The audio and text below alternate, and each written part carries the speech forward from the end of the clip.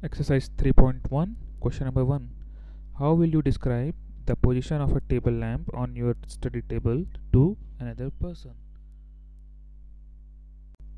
Considering this figure, which shows a table lamp on study table. Now, consider this lamp as a point and the table as a Cartesian plane. Now choose two perpendicular edges of the table. Suppose we choose this edge and this edge. This one is the longer edge, this one is the shorter edge. Now measure the distance of the lamp from the longer edge. Suppose the distance is 15.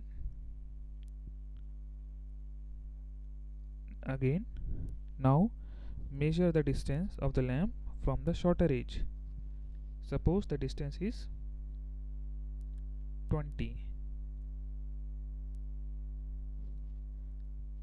So you can write the position of lamp as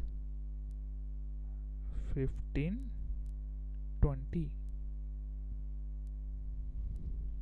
where the 15 represent perpendicular distance of the lamp from longer edge and 20 represent the perpendicular distance of lamp from the shorter edge.